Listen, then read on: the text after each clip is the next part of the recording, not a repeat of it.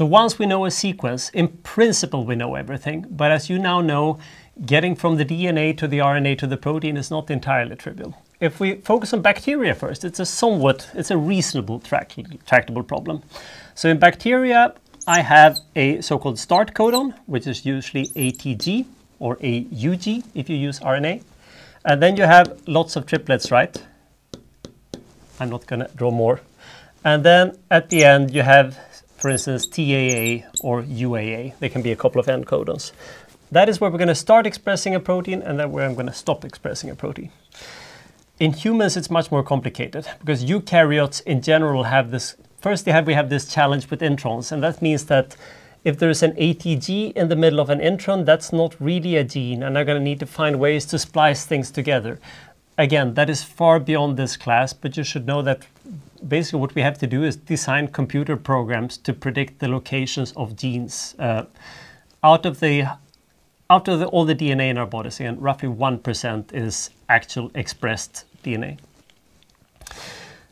But whether it's a bacterium or a human, assuming that I can get this sequence, there are two things I want to ask. First, how does evolution happen here? How do mutations happen? And second, should I work with this or should I work with the protein? And eventually, how does this get to the protein? Well, there are a couple of different types of mutations. If I have a triplet here in the middle, let's say that's ACT. Obviously, you know the genetic code by heart. Just kidding, I don't. That is arginine. That one I actually do happen to know. Arginine is special because either I can change the third there. I can change that to ACC or ACA or ACG. All of them will still code for arginine. This is a called silent mutation. Not very much fun. It's a mutation, but if I want to look at mutation rates, how quickly genes evolve, this is very useful because it is valuable information. And in that case, I definitely want to look at the DNA sequence.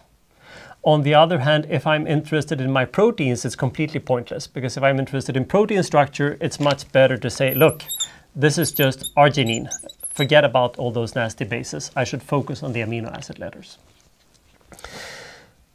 We have collected an insane number of sequences like this. The place in the world where everybody in science deposits these is called GenBank.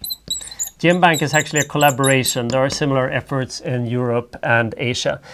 GenBank today, these numbers are very quickly outdated, but it's worth mentioning them anyway. It contains roughly 6.3 trillion base pairs in 1.7 billion sequences. And it's roughly 500,000 different species.